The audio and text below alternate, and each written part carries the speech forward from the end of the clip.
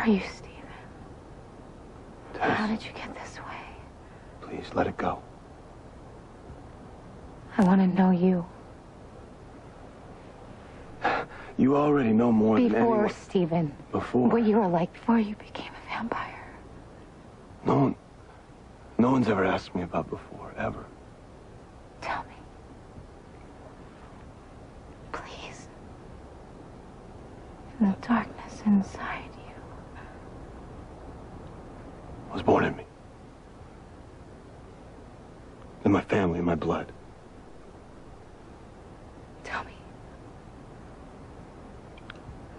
We were vampire royalty going back for centuries. Royalty. It was my destiny to carry on the tradition. To give myself when the time came. Give yourself. I couldn't. I couldn't do it. I don't understand. My mother, the night she died, the night he turned her, I still hear her screams in my head. I hear her screams. Stephen. And I told him I just wanted my own life, my own normal life, my own human life. I hate who you are. I will never be who you are. Do you know how long I've waited for this day? You will wait a lifetime because I'll never be part of it. You're immorally, don't you ever forget that. Father, don't you understand? I don't want to be you. I never want to see you again. Go! Go! Go! He banished me. He condemned me. I was never to come back. But you did. My father was right. No escape. And then Olivia.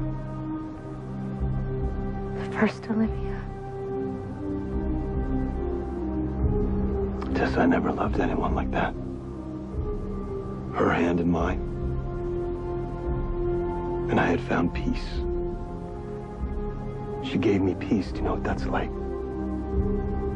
And in that peace, all my dreams were possible. I could have my own family. Everything was possible, everything. But you went back. For the ring. My mother's wedding ring.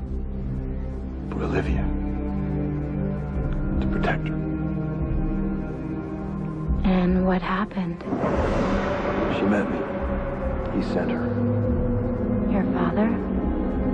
He promised me none born of our blood would ever touch me. I never suspected. He knew I trusted her. Always had. She met me on the bridge. And when I reached for the ring, he had turned her. She was my stepmother, father's new wife. Did his bidding. I'd come home to my legacy, where I was born to be.